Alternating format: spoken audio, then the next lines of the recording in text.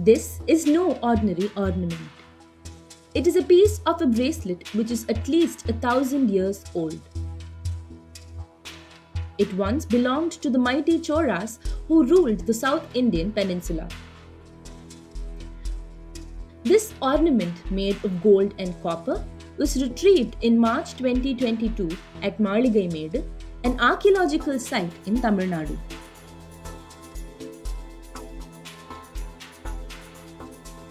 In February 2022, Tamil Nadu's Chief Minister M.K. Stalin virtually launched archaeological excavations in multiple locations including Maligaimedu.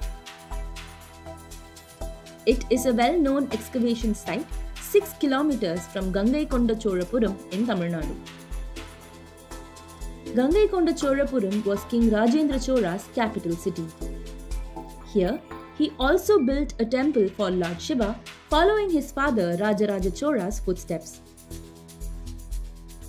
This temple is one of the great living Chola temples which are UNESCO's World Heritage Sites. Temples from that era have survived time and invasions. But what happened to the palaces?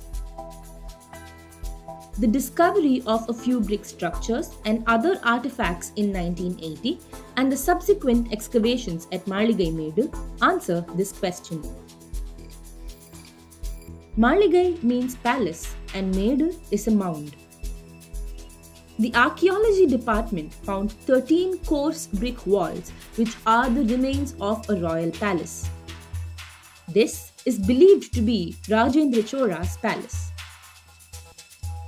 Since then, there have been several rounds of excavations in the trenches at Maligaimedu. Through the years, archaeologists have been able to unearth shards of pottery, coins, iron and copper objects. Pieces of Chinese celadon ware belonging to the 10th or 11th century were also found, indicating Chola Chinese trade and ties.